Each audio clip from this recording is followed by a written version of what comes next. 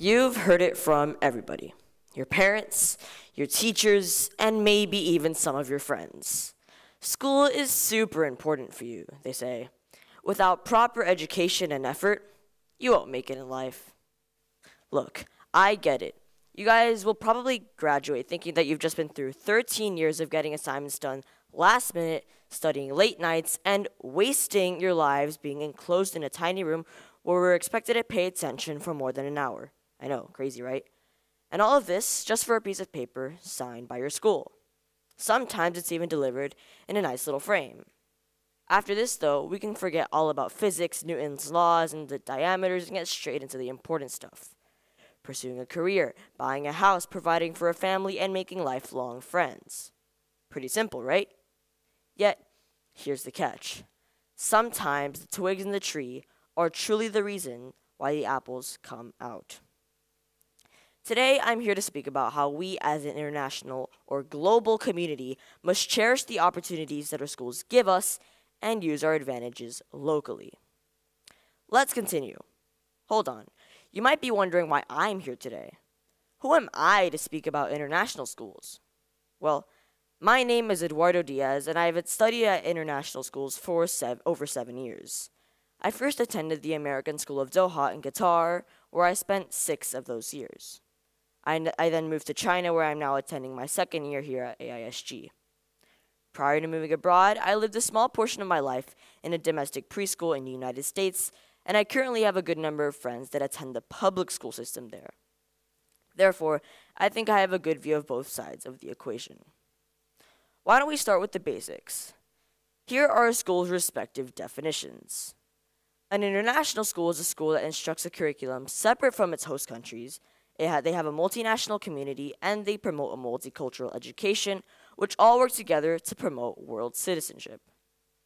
On the other hand, domestic schools are schools that are teaching a curriculum from their host country. They can be public or private, yet usually their student bodies are largely similar. However, the most significant characteristic that really makes them domestic, though, is the fact that their communities have a common context and comparable backgrounds. All right, well, why did I just say this? Why is all of this important then? To help us think, let's use a tool that I thought I'd never use outside of my science class, much less in a TED Talk: a Venn diagram.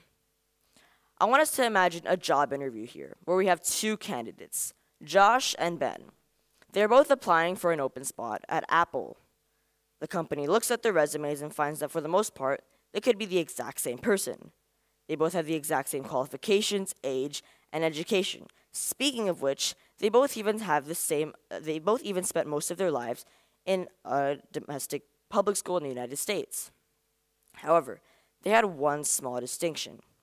While Josh spent his entire life in that public school, Ben spent just his 3 middle school years studying abroad in Britain. Now, after the company saw this, do you think they considered things differently? Who do you think got the job? By the way, I just want to clarify, the company was not judging by their egos here. You're right, it's Ben. You might think that the small difference in their resumes is quite insignificant and couldn't change a job decision, but that's not true. It certainly can. So, why is this true? Why is this such a key advantage in any job these days? This is what goabroad.com has to say about it. In an increasingly globalized world, employers are favoring candidates who are comfortable engaging with different cultures and people from different backgrounds. Navigating a new country, often in a foreign language, immersing yourself in a new culture, and adapting to new customs shows that you're resilient, respectful, and resourceful. Let's focus on those 3 last words for now. In my time living abroad, I've studied a couple of languages, and especially in China, using a different language other than Chinese to try to communicate in your everyday life is a significant challenge. And compared to English, Chinese is like the complete opposite. The struggle that this has given me to communicate has provided me with a unique experience of flexibility, which eventually leads to resilience. However, in the heat of the moment, if we can't seem to mutter out the right words, we can be resourceful and take out our phones to translate. Finally, with time, once we've learned the language and the culture behind it, we learn to finally respect the differences. Yes, international schools are well equipped to educate their communities on the tools needed to embrace and live the local culture. However, it's not just the schools that do this, though. We also learn from our peers and classmates. According to the Harrow International School of Hong Kong, the student body of an international school is typically diverse, meaning that they gain exposure and experience from interacting with a wider variety of people. Alright, we've talked about the views by companies and schools. However, the question can now be asked, what about the people who teach us these curriculums? The teachers, what do they think about an international experience? For this talk, I've interviewed two teachers who both have highly international backgrounds. However, the way that they're using them in their lives today is quite different. We'll start with my lovely, amazing, and super kind sister, Miss Eduardo Diaz, who, by the way, definitely didn't make me say that. She went to domestic schools until 8th grade, when she moved to Qatar and spent her entire high school in an international school. Throughout her time there, she was gifted with the opportunity to see and live different world perspectives from her classmates' views. She is currently a junior at Baylor University in Texas, studying elementary education, and as she explores the ways of American public school teaching, she recognizes some key differences between the two school systems. When asked to reflect on those differences, she stated, "The difference is that the diversity in domestic schools is so small compared to international schools. I went to a school that had over 86 nationalities represented, and it opened your eyes to a lot more cultures and countries that you would typically see as war countries." She recalled her Syrian friend from high school. Fortunately, Adriana was able to be given the opportunity to see a perspective of the chaos and trouble from someone who had their family and country in hostility. She continued, "You could see that side of the story, rather than the side of the story that's on the news all the time." Adriana also emphasized how especially in US public schools, the education curriculum could be a little influenced by politics, and how international schools present a more neutral perspective and are respectful of their host country. Despite this restraint, though, the students themselves aren't necessarily held back from sharing their views, which again is a key benefit. Today, she uses her wider perspective everywhere she goes, whether it's through teaching a second-grade classroom or making lifelong friends. She mainly credits this ability to her international school. This shows us how our experiences that will stay with us for our entire lives. Now, let's look at another example. I introduced to you Mr. Ralph Emmerich, who is a teacher here at AISG. He is originally from the Netherlands and first taught abroad in Mexico. There, he met his wife, and he recalls his thinking back then by saying, quote, "From there on, honestly, I really never looked back." They then together went to Xiamen in China and later moved to Guangzhou. When asked about what he thought about teaching abroad, he stated that he really appreciates the international perspectives that students bring to the classroom, which eventually gives them a wider view of the world. However, he does recognize that he wouldn't get this back in the Netherlands if he'd be teaching there, because most of his students would most likely be from a local neighborhood. He also said that he really appreciates the international staff of an international school and what they bring from their own countries into the curriculum. For example, he says he brings his Dutchness into it, and other teachers might have their ideas of how to assess kids or teach kids that is sometimes influenced by their background and history. However, he does return to the importance of the students by saying, "The staff is something that I really appreciate, but even more so, the fact that I get to work with students from different parts of the world.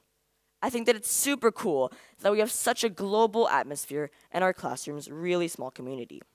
That's something that I really appreciate and cherish." Now let's take a pause here. If you think about it, so many global perspectives crammed into one classroom could cause a little havoc, right? Wrong. Mr. Emmerich again clarifies that it actually benefits the classroom if it's international, because it allows him to express his country's views and manifestations while allowing the kids and the students to share their contrast to that. Mr. Emmerich finishes off by saying, "Everybody's equal, we're all part of the same school and the same community. But everybody's different at the same time as well. Everybody's unique."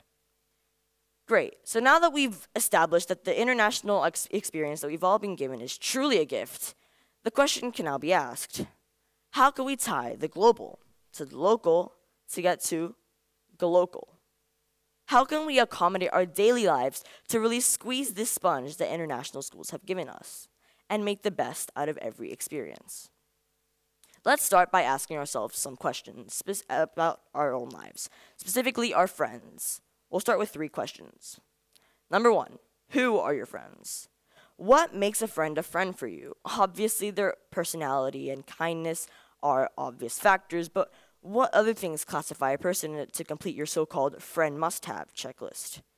Do they have to be from a specific country, speak a certain language? Do they have to have a certain number of perhaps Instagram followers? Number 2, where are your friends?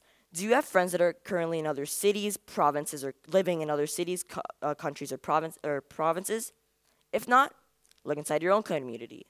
Do you have friends that are from many other places? If so, how often do you talk to them? Do you perhaps let your differences separate you? Going back to my sister's interview and how, as a college student, she still appreciates every international friend that she was able to make. She says, quote, "The friends that I can think of, they're all in different countries. One is in New York, the other one is in Australia, and the other one is in Canada."